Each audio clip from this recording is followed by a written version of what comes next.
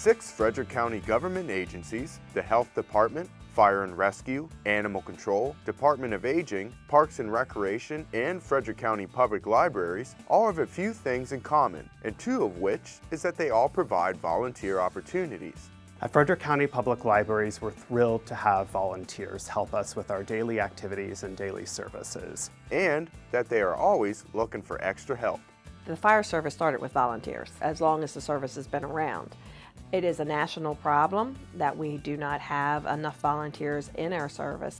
Frederick County government agencies believe that citizens should volunteer for many reasons. First off, each agency has a variety of fun and exciting volunteer opportunities for everyone, and it's easy to sign up.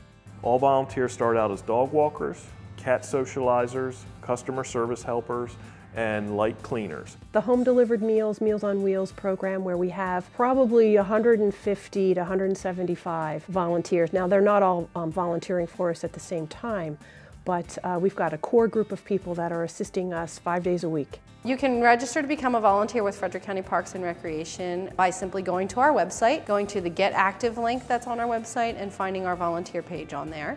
You can register to be a parks volunteer or recreation volunteer. Most of the volunteer opportunities accommodate a wide range of age groups. You can start as early as the age of 16 so that you can start your training with parental permission. A lot of people start so that they can get credits under their belts. All that we ask is that library volunteers be at least 14 years of age or older and have a passion for libraries and the services that we provide. We accept volunteers as young as 10, and those between 10 and 14 do need to come with a parent or guardian who is also considered a volunteer. Individuals who decide to volunteer will be able to work around their schedule. We want to make this as easy for them as possible to volunteer because they're giving back. There's not a number specific of hours that we've currently set that we say as a minimum, and our most active volunteers are probably giving about 8 to 12 hours a month. Those who are signed up to volunteer will receive proper training for their chosen positions. We teach new volunteers the nuts and bolts of what we want them to do, and we build upon that as they volunteer so they can do more things. So the general training covers walking dogs here. Why do animals have different colored cage cards? We talk about how we interact with the cats here. We talk to them about customer service. Frederick County government agencies say that volunteering not only benefits the county, but it also benefits the individual.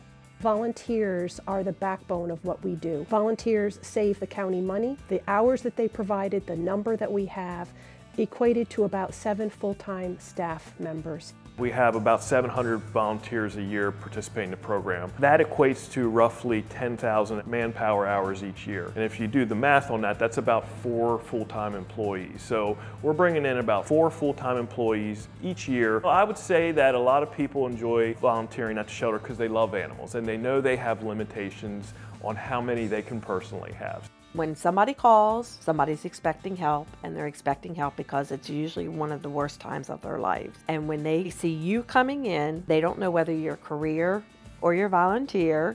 They just know that you're there to help them. I personally think it's very rewarding at the end of the day. If you would like to find out more information, visit their websites, or you can reach them by telephone.